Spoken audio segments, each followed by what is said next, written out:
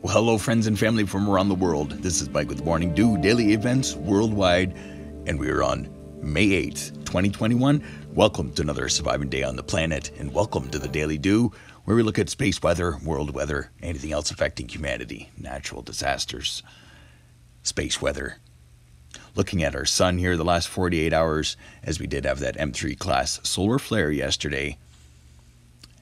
Having a quick look at the full extent of the event. Last 48 hours incoming and last 48 hours outgoing. Quite calm in the outgoing, and definitely do have something coming around from the backside of the sun. And this sunspot I do not believe is done, and it is about to go earth facing. So stay aware and prepared, and I'm so happy that you are tuned in. And hopefully you've hit that notification bell so you don't miss any update. A lot of people not getting notified these days. Another quick look here, close look at the M3 class solar flare, as well in a negative, a little easier on the eyes. And as well, 511 angstroms here. No earth-facing coronal holes to talk about. You could see some developing in equatorial there. Looking at the space prediction spiral, you can see that we are lucky. And this thing just missed us.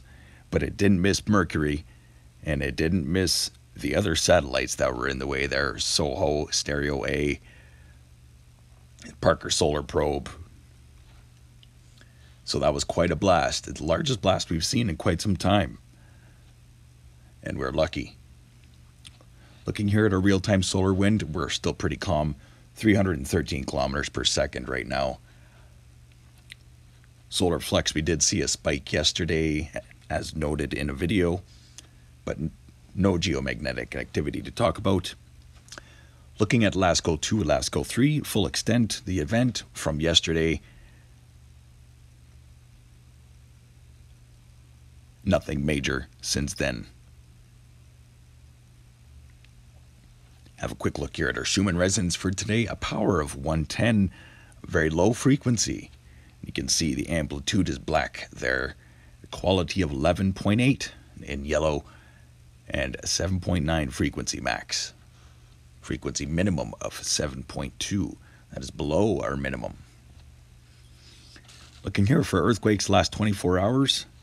Let's start out here in North America, as we did just have a 4.4 earthquake, Mena, Nevada, as well seeing earthquakes through Kansas, minor earthquakes 3.2, as well a White City, New Mexico, seeing continual earthquakes there. A couple minor rumbles through Tennessee to report as well, not noted here because they were less than a 2-point magnitude. So yeah, 4.4 there, Mena, Nevada as well, 3.8 here off the coast of Oregon. No major other earthquakes to talk about through California. 4.1 here in Mexico, Santa Maria. As well, Barbados, 4.4. That was reported last night. 4.0 today. So still seeing a lot of activity. We could see another eruption coming from Soufri. 5.1 here reported here, East Pacific Ridge. South America here, 4.8 Peru,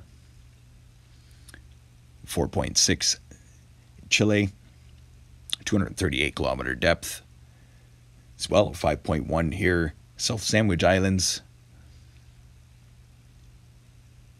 4.3 Greece at 10-kilometer depth as well. A 4.2 reported in Iran today. Quiet across the Indian plate.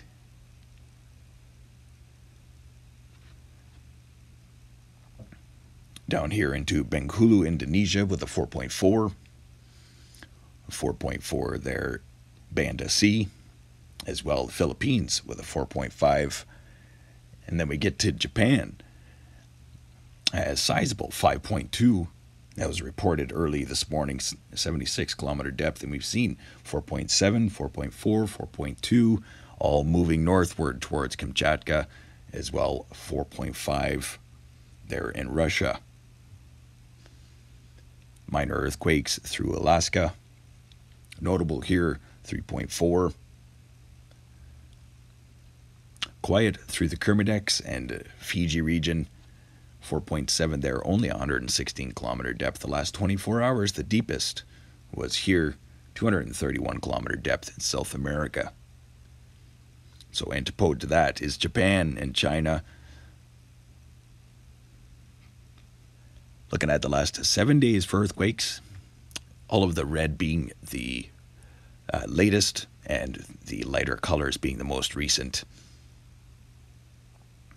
Or sorry, sizes. That's right. This is new here. The color codes. So the red are the large earthquakes, and the blue smallest earthquakes. But that's the last 7 days for earthquakes. Pretty quiet across North America. Seeing a lot of deep activity come back. Southwest Ring of Fire, and quiet across South America, I would say as well. So heads up, everybody, and just have a plan.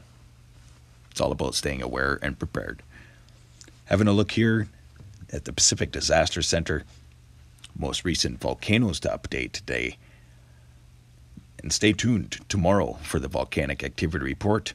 We'll be coming out and we'll give a full count on all of the active and erupting volcanoes from around the world. Starting out here with Pacaya and Dakono, Reventador, and Semeru, Indonesia, Fuego in Guatemala, Sangay in Ecuador, Popo, Mexico, Sabancaya in Peru, Sinabung, Indonesia, Sufri, Suwasinajima in Japan, Sufri, St. Vincent. A lot of storm warnings, flood warnings, Era in Japan, as well Nevados to Chilean. So that's about 12 volcanoes getting updated today. But I know, I know that there are at least 41 active and erupting right now. So stay tuned to the volcanic activity report coming up tomorrow.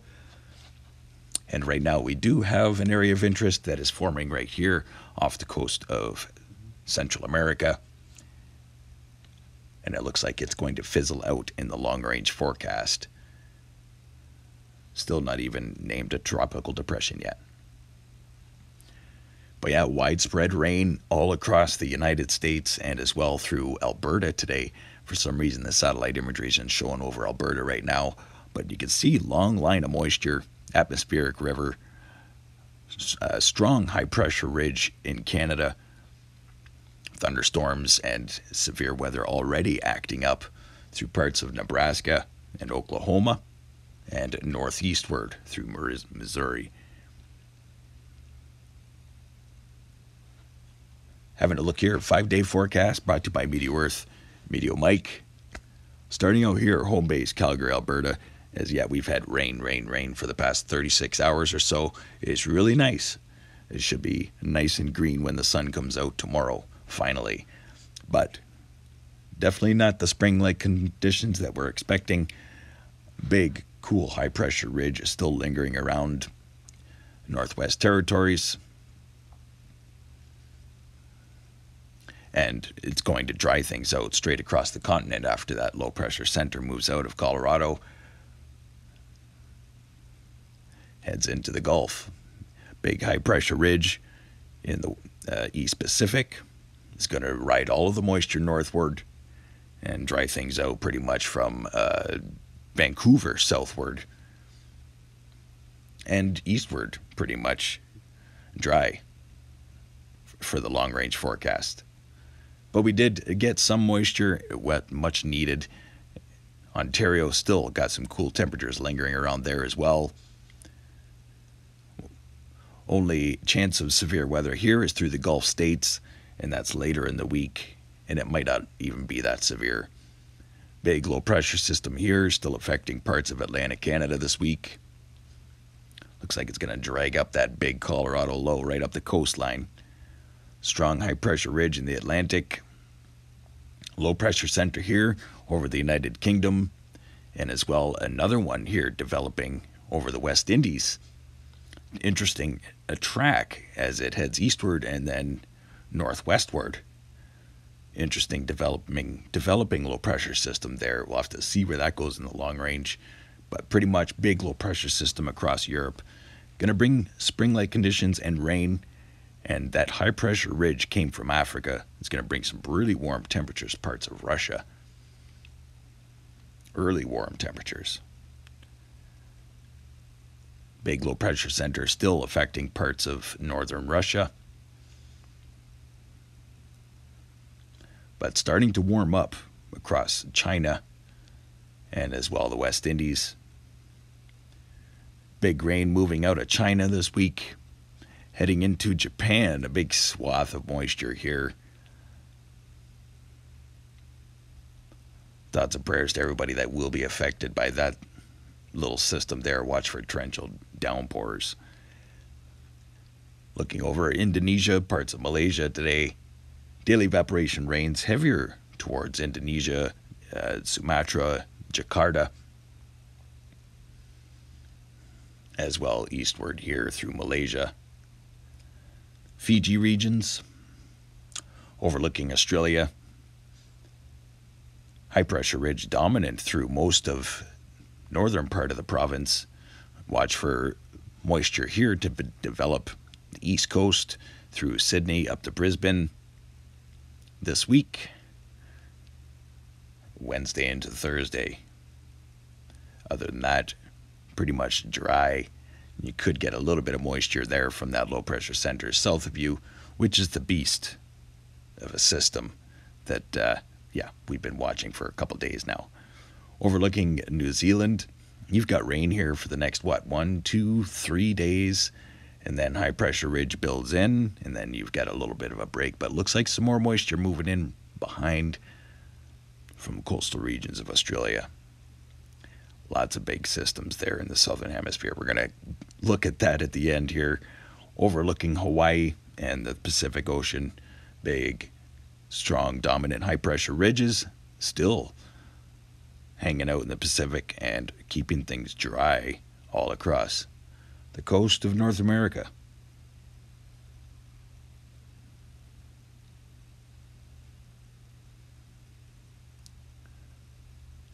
Overlooking South America, daily evaporation rains. Watch for heavier towards Colombia, Panama. But look at this system that develops in the southern hemisphere. Another big bad boy that's developing. And it just kind of roared right over the Argentina mountains, which I don't really see. So this is a big upper level low getting ready to race around the hemisphere. Other than that, no major tropical systems to talk about from the Atlantic, nor from the Pacific, because it looks like that area of interest will fizzle out. Leave you here looking at the southern hemisphere versus the northern. Big beast of a system here, still in the forecast. Thanks for watching today. Much love to you all. I'm glad my voice made it through the whole video. And thank you so much for all of the warm wishes and kind comments to get better. I feel better. Hopefully this little froggy goes away. Big systems. These are going to bounce back to the northern hemisphere in the coming season. Mark my word. Thanks for watching today. This has been Mike with Morning Dew, daily events worldwide. Stay aware and prepared. Stay young and have fun. And get your morning dew. Bye-bye.